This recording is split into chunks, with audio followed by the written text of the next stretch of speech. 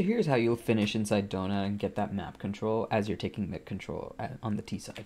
So I'm assuming you already have house smoked, you've cleared Africa with a molotov. You want one player here and one player here. The player here is going to help the player here clear this angle. Then don't peek any further. You're going to line up this flash. So you're going to aim right there and just jump throw that flash.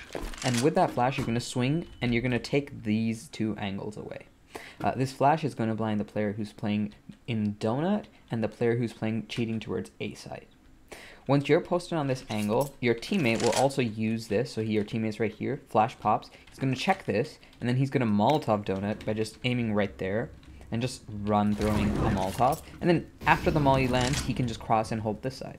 So now you flush out anyone who's hiding behind this cube, either left or right. You will trade him, and then when you're ready to take donut control, before your house smoke fades, this guy just creeps up clearing this side, and that guy can get close and help clear this side and post up on it. And there we go, you can get donut control.